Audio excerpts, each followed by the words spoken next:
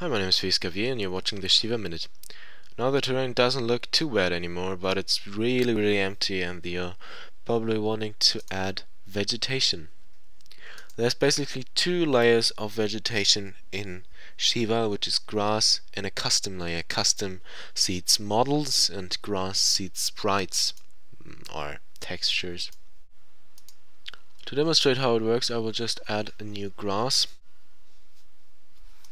Leave the color to gray, or maybe give it a light green hue. For the lighting, I can modify how much it's influenced by the light map, which we do not have yet. Grass is automatically animated by the wind amplitude and speed values. Grass has also a height and a slope value, just like the other materials. Let's zoom in. And there's our grass. It's really much too small and way too sparse. So we change that.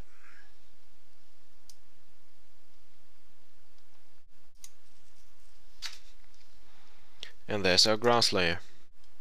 I have to agree it looks really unnatural. That's because it only uses one color. If I were to create a terrain with grass, I would have to use at least two grass layers with different colors, different sizes and different wind speeds, etc. Now the grass goes well beyond the sea level, so I will just modify the height, the min height. So let's say 3. Aspect regulates how much the texture is stretched, while view distance limits the amount of grass that's drawn in the distance. Slope influence also regulates how grass is drawn onto the slopes or not.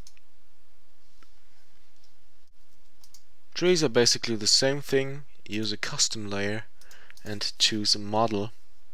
I have no trees here, so I will use a barrel. Imagine this were trees. The values are the same as for grass.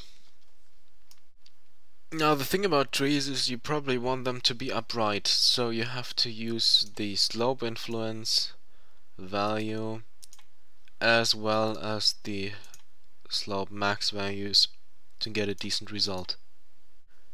Note that this seeding of objects only works with single objects, not with groups, and they currently do not have collision detection.